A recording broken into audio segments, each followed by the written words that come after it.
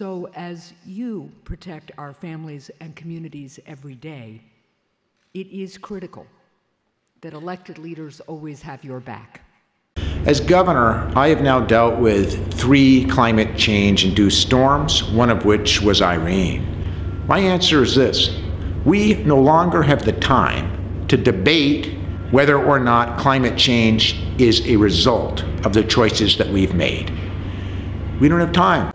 But there's also another reality for those of us in central and western Massachusetts, and I think you could argue in southeastern Massachusetts and Cape Cod as well, and that is a lot of worthwhile initiatives were postponed. A few weeks back, we got a tough dose of reality.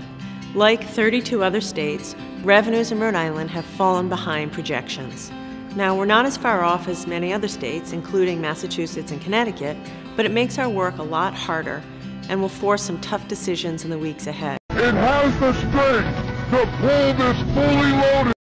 Hi, I'm Arnie Duncan, Secretary of Education. Congratulations to Governor Hunt and his fantastic wife Carolyn on receiving the 2015 Public School Forum of North Carolina J. Robinson Education Leadership Award.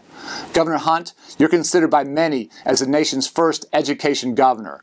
You've laid the groundwork for college and career readiness in North Carolina.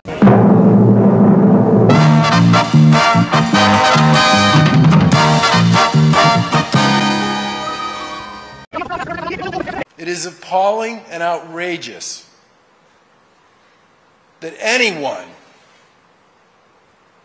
would suggest for a minute that if they lose an election, they're not going to leave.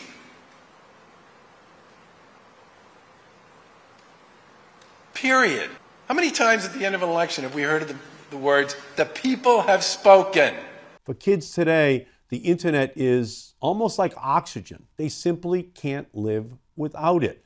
Of course, we know that in the 21st century story, technology isn't necessarily the hero or the villain.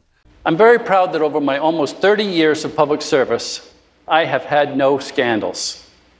I've always been honest, I have the courage to take the long-term view, and I've shown good judgment.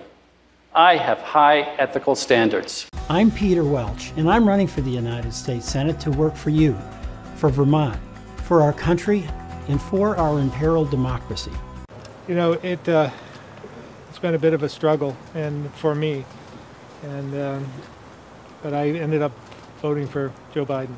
Yeah, there's not enough supply for the demand, but the first thing I did was to get the vaccine off the shelves. There was about 80,000 doses that were on the shelves, and I said, get them out. Shield your home, the Sloman Shield.